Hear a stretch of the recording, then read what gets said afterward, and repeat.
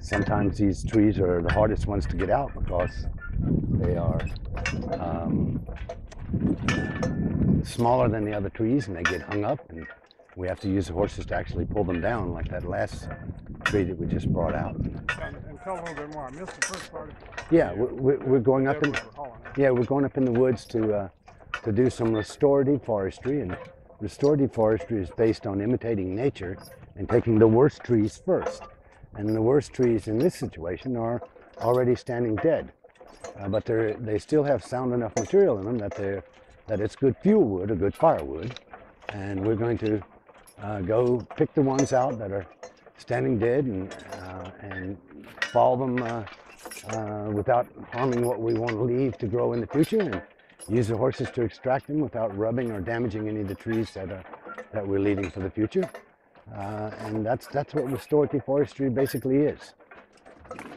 All the trees don't grow to a full life, and trees have different life expectancy, and they play different roles in the ecosystem of the forest. And some of these trees have done their job and their role, and they're now dying. And instead of letting them just fall over and rot in the forest floor, we're going to extract them and use them to keep ourselves warm here this winter. Well, it's a beautiful day for being in the woods. Oh, it is. Look at this. It's a wonderful peak fall foliage. There's every color imaginable in the forest. All of the light is exquisite and just shows up these wonderful colors. And so it's a great time of the year to be here. It's cool enough that you can work hard without sweating, and cool enough that the horses can work hard. And the air is fresh and everything. All the animals feel good. All the horses feel good.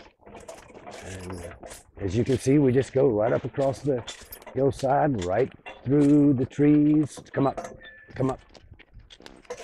I didn't realize how beautiful it was in here. When some of the junk gets cleared out, it's Oh, really pretty. It is pretty. That's right. We can restore it all. Our goal with restorative forestry is to have all of our landowners and visitors never see the forest the same again. Once they realize that you can come in and take the junk out and the other trees grow bigger and faster, then everybody has a whole different vision of the forest everywhere. Ooh, they see that all forests could be restored. You just can't go in and take the best and leave the rest. You have to leave the best trees to grow as old as possible and provide seedlings for the regeneration in the holes that you create when you take the old trees out. And it's not a get-rich-quick scheme, but it definitely improves the forest rapidly.